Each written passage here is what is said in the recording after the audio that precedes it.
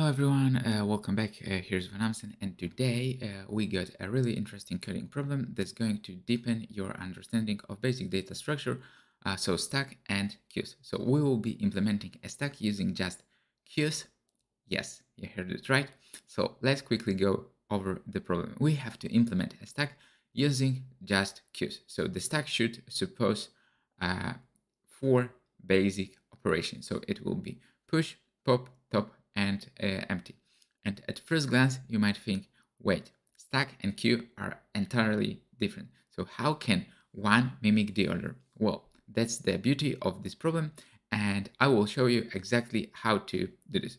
All right, so let's dive into Python coding, and also I will provide code in other programming languages in the description below.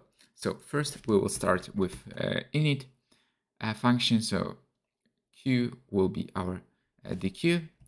Then what we will do is implement push. So self queue append x and 4 in range of len self queue -1 self queue append self queue pop left.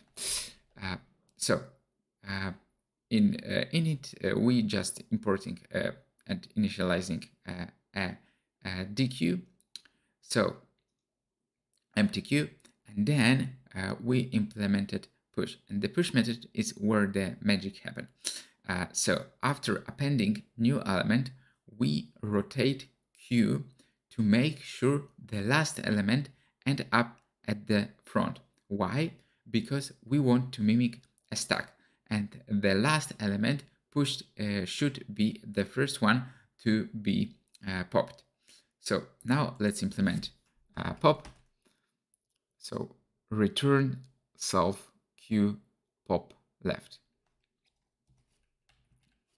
So yeah, maybe. So we have implemented pop method. So the pop method is straightforward since we have rotated the queue. In the push method, the element to pop is right at the front. So now with top.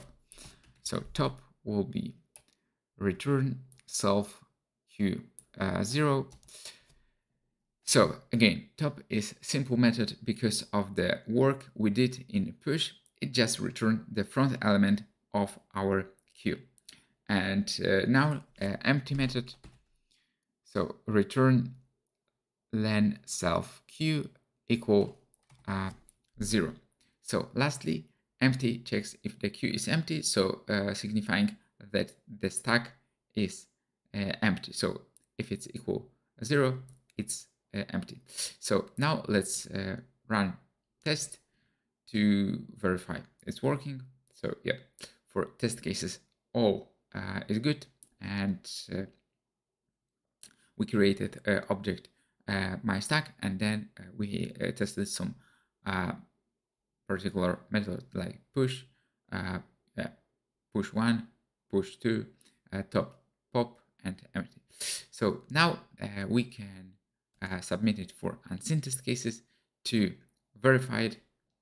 So yes, our implementation beat 63% with respect to runtime, and the time complexity is ON, so it's linear, and yeah, so next run and it's 36 milliseconds, and complexity is ON, so linear because of the rotation, but pop, top, and empty are O1 space complexity, so ON in total.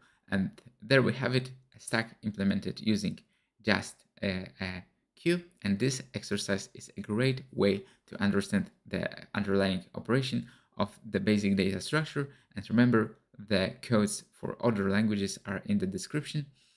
And yeah, I think my first run was even faster. You can see that this is exactly the same implementation, and yeah, it took just 24 milliseconds, so probably there is some standard deviation on test cases. So yeah, beating 99.74. So if you found this video helpful and know how to implement Stack using Q, don't forget to hit the like button, subscribe for more awesome coding adventure, and yeah, so see you in the next one. Keep practicing and happy coding.